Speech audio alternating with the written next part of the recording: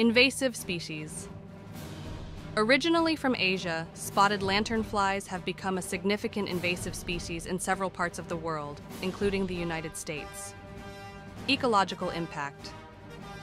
These insects pose a serious threat to agriculture and ecosystems. They feed on the sap of more than 70 plant species, including grapes, fruit trees, and hardwood trees, which can weaken and eventually kill the plants. Reproduction. Spotted lanternflies lay egg masses containing 30 to 50 eggs each, typically on smooth surfaces such as tree trunks, outdoor furniture, and vehicles. This reproductive strategy contributes to their rapid spread.